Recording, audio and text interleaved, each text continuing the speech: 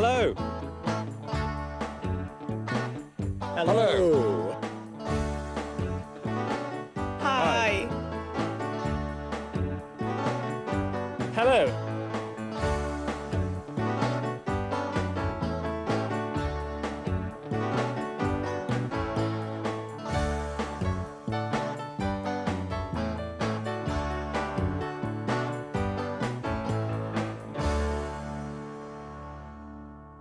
Hello and welcome to That's English. Hello. The American melting pot. Estados Unidos, un crisol de razas. That's the title of today's programme. The United States has an extraordinary mixture of people. People of every nationality, race and religion. And they all mix together in a big melting pot. Marco, one of our friends in the pub, has an American cousin called Maria. Recently, she visited him with her new boyfriend. Maria thinks her boyfriend is good-looking. Here's our question for you. Why is Eric so good-looking?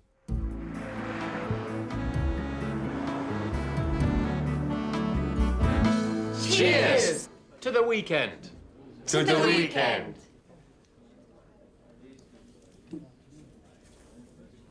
It has to be better than last weekend. Why? What happened last weekend? My American cousin and her boyfriend had invited themselves to stay. From the moment they arrived, it was a disaster.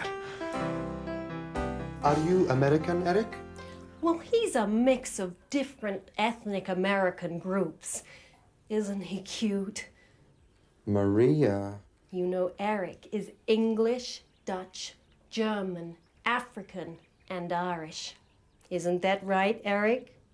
That's about it. Oh, there's French as well. But his racial groups are white, black, and Cherokee. That's why he's so beautiful. Honey, do you have to talk like that? And his religious groups are Catholic and at least 5 types of Protestant. And some of my cousins are Jewish. Oh, yes. And he has some Jewish cousins. I just said that, honey. And one of his cousins has married a Puerto Rican. But we weren't invited to the wedding, were we, honey? No. Would you like an olive or lemon in your martini? We'd love an olive. Wouldn't we, honey? Yeah, an olive will be fine. Isn't he cute? Can you see the Cherokee bone structure? Yes. You look at his face carefully. Cherokee blood. There's ancient wisdom there. Somewhere. Isn't that right, honey? Sure. You know, Eric's first ancestor to go to the New World was Dutch. It was a big mistake to ask him if he was American. She didn't stop talking, and he hardly said a word. I didn't think that Americans were shy. Well, he was shy, so she thought she had to talk even more. An hour later, she was still telling me about the Jewish cousins. She does talk a lot, doesn't she? Yes, and Marco obviously isn't very interested in the Jewish cousins. But I find it very interesting, that mixture of nationalities and races. Do you think Eric is good-looking, Vanessa? Good-looking? I'm not so sure. Did you spot the answer to our question? Why is Eric so good-looking? But his racial groups are white, black, and Cherokee. That's why he's so beautiful. His racial groups are white, black, and Cherokee. Can you see the Cherokee bone structure? Can you see the Cherokee bone structure? ¿Ves qué rasgos tan típicos de indio Cherokee tiene? Now, it wasn't just Eric's ethnic background that interested Maria. She also talked about the mixture of nationalities in his background.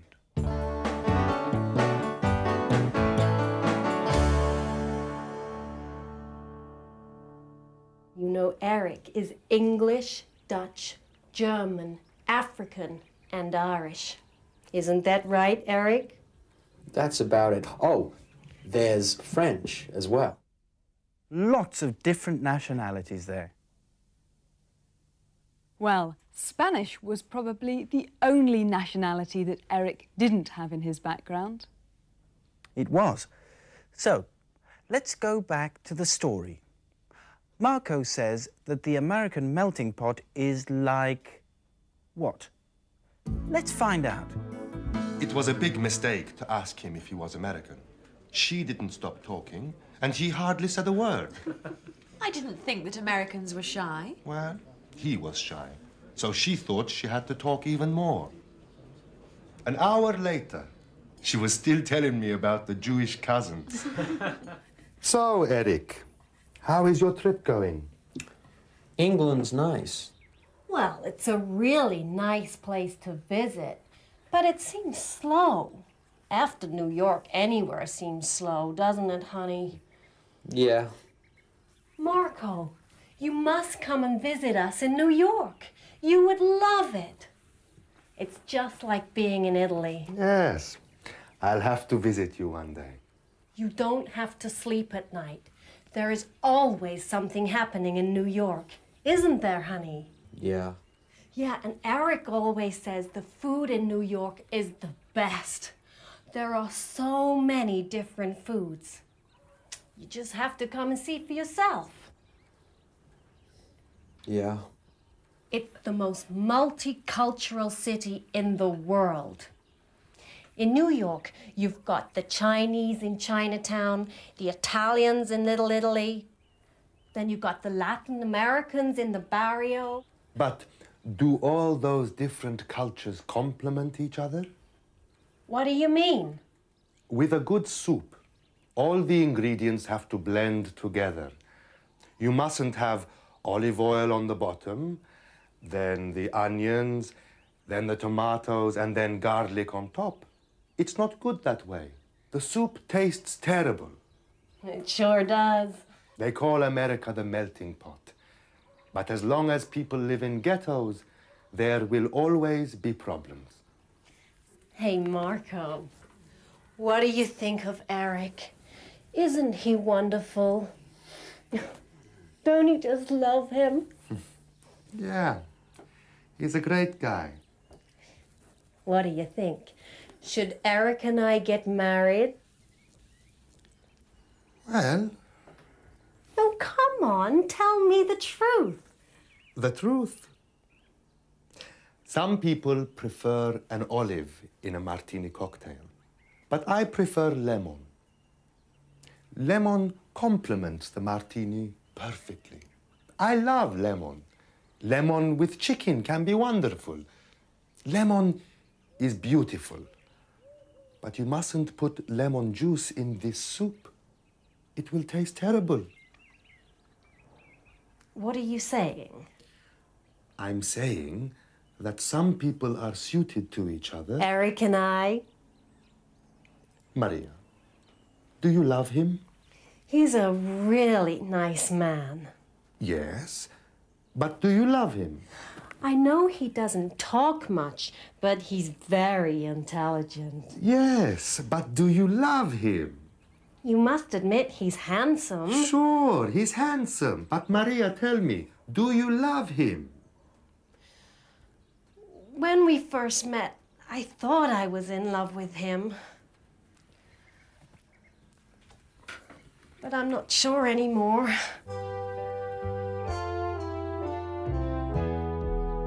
Sounds like a difficult weekend. Yes. Eric and Maria both knew in their hearts that their relationship had finished. That's sad. No, it was okay. On Sunday night, we had a few martinis, and they agreed to be friends.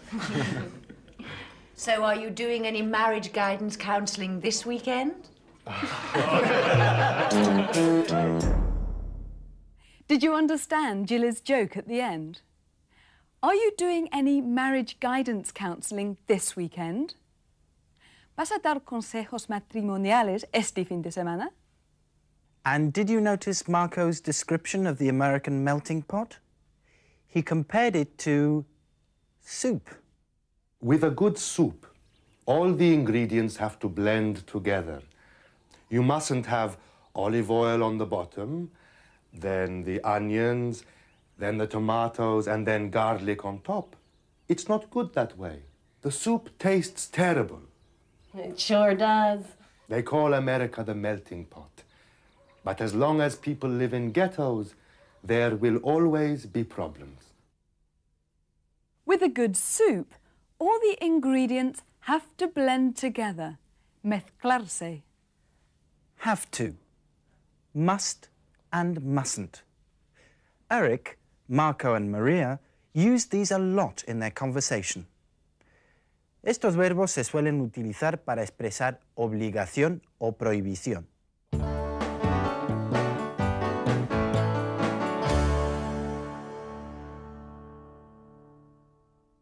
With a good soup, all the ingredients have to blend together. With a good soup, all the ingredients have to blend together. En este caso, Marco está expresando obligación. También podría haber dicho, With a good soup, all the ingredients must blend together. have to and must. In that example, they have the same meaning.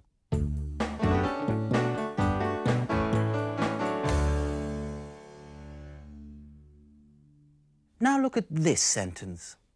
You mustn't have olive oil on the bottom. Mustn't is short for must not. You use it to tell someone not to do something. Para prohibirles hacer algo. Tony, by the way, you mustn't be late for work again tomorrow. Please, Vanessa, you mustn't tell everyone. OK, sorry. You don't have to look so angry. I'm not, really. But that reminds me.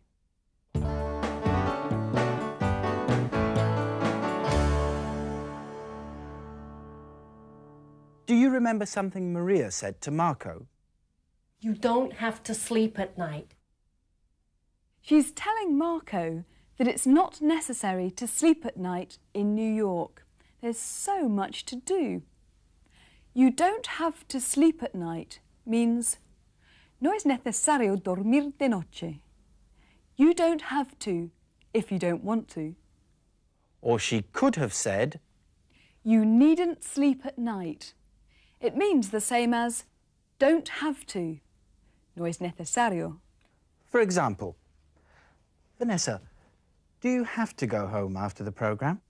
No, I don't have to. I needn't. Why do you ask?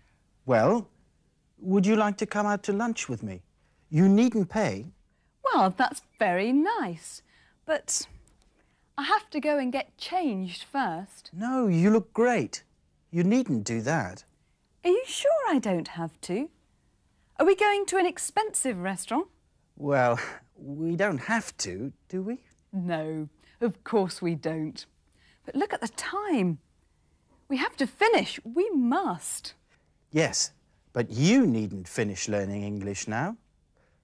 To practice, why don't you think of some things that you must do today? Some things that you mustn't do today. Some things that you needn't do today. You can do them tomorrow. Remember, you have to say them out loud and in English. Bye. Come on, Tony. We must go. We mustn't be late for the restaurant. Come on. Bye.